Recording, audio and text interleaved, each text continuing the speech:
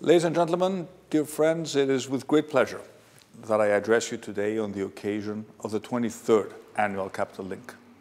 The first one to be taking place with physical presence after 2 consecutive virtual forums. After almost 3 years in government, we are now able to take stock of both the policies that we have put in place and the results that we have delivered. We are now a resilient nation with confidence in our future. In 2021, the Greek economy bounced back stronger than expected, exceeding its pre-pandemic level by the end of the year.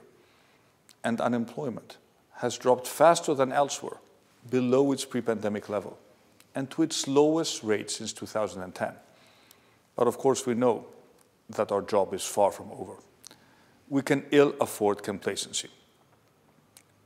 2022 is no less turbulent than the previous years. The war in Ukraine poses a grave challenge on multiple fronts. Inflation is affecting households and businesses both in Europe and the US. And of course, the pandemic is always on the back burner. The good news is that Greece's standing in the world is very different from where we found ourselves 3 years ago. We have proven that we can overcome great challenges and deliver change for the better. Last week, we announced that Greece has paid off its entire debt from the financial crisis to the International Monetary Fund 2 years ahead of schedule.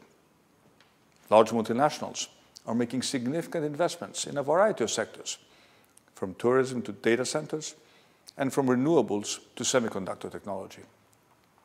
Greek businesses are becoming more competitive, dynamic, and extrovert in their effort to thrive in an ever-changing world. And our country is turning into a significant tech hub, with Greek startups growing rapidly and forming partnerships with global leaders in their respective fields.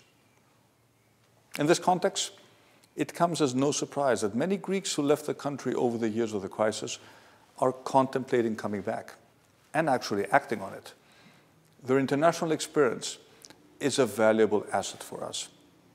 As more opportunities arise, more Greeks of the so-called brain drain generation will choose to grasp them.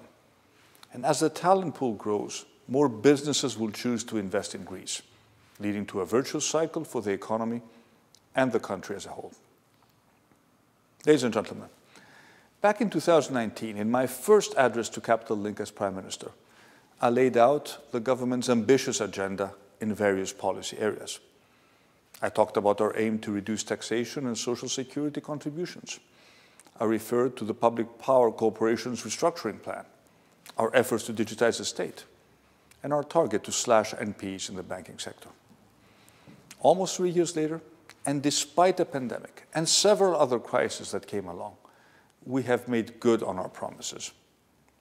Taxes and social security contributions have been cut. Shares in the Public Power Corporation have surged almost tenfold, and the company completed a very successful capital increase. Our state digitalization efforts are well underway, and our 4 systemic banks are on track for single-digit NPEs next year. And of course, there is much more to come. I can assure you that our appetite for reforms continues unabated. On top of our already ambitious agenda, we have the accelerating force of Greece 2.0, Greece's Recovery and Resilience Plan, a comprehensive set of investments and reforms. Our country is the recipient of over 30 billion euros in grants and low-interest loans. The majority of those will facilitate our plans for the green transition and the digital transformation. The entirety of the loans is being directed to the private sector through the banking system in a transparent and efficient way. It is my firm belief that, as the title of this year's conference suggests, Greece is indeed entering a new era. In this proud chapter, every Greek, irrespective of where he or she lives, can play an active role in our collective effort. Together, we are building something very special, and I'm very grateful to you all. Thank you, and I wish you every continued success.